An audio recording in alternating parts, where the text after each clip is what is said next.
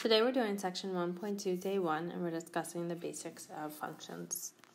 So for the first example, we're going to be evaluating the function f of x equals x squared plus 3x plus 5, and they want you to evaluate the function at the value of 2. So all this means is everywhere I see x, I substitute in the value of 2. So it's important to use parentheses, especially if the value is negative. And then we just follow our order of operations from here. So 2 squared will give us 4, plus 6 plus 5, and you just add straight across and you get 15. So this means when I input the value of 2, my output is 15. For letter B, our input is now a little bit more involved. Our input is now the quantity of x plus 3. So again, everywhere we see x, we substitute in x plus 3.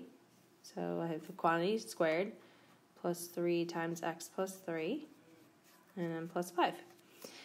Because this quantity is squared, I would write it twice. And then you're going to FOIL. For those of you who do the box method, you would draw your box and put these on the outside. So if I do first, outer, inner, last, I'll get x squared plus 3x plus 9.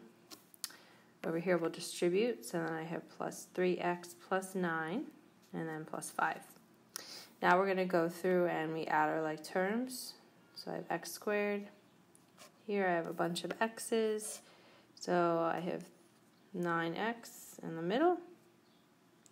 And then I have 9 plus 5 plus another 9. So plus 23.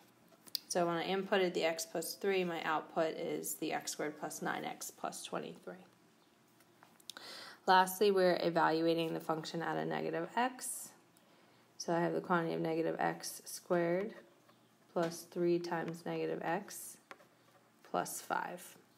When I have a negative x squared, that means negative x times negative x. So this will give me a positive x squared minus 3x plus 5. And this is as far as I go. I can't combine any of those terms.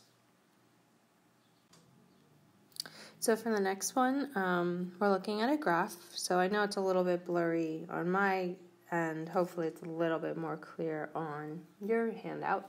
So we're talking about the T cell count versus the HIV infection. So your x-axis is scaled by time after years, or after the infection measured in years, and the y-axis is your T cell count.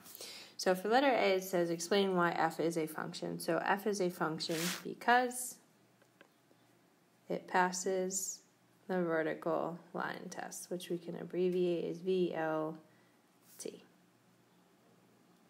So that just means, oops, it would help if I wrote the right thing. So VLT.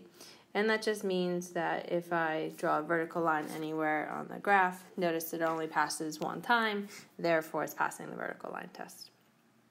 For letter B, they want us to evaluate the function when x equals 8. So this means x equals 8, they want to know what y equals. So when x equals 8, I draw a line straight up, and then notice we go over. So we would say y equals 200, or you could say f of 8, which is the more proper way, equals 200.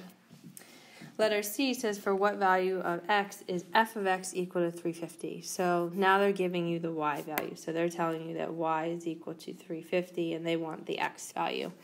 So 350 is somewhere around here, and you go over, and I would say it matches with an x equals 6 years. And then lastly, letter D says describe the general trend. So I would say the T cell count drastically drops.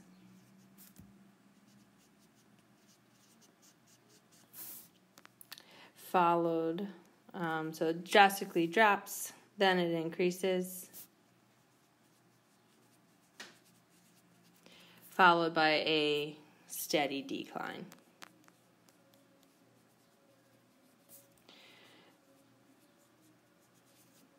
So notice after somewhat within that first year, it appears that you're starting to get better, and then after that year 1, it's a steady decline until the T cell count eventually diminishes. All right, so that's all for today.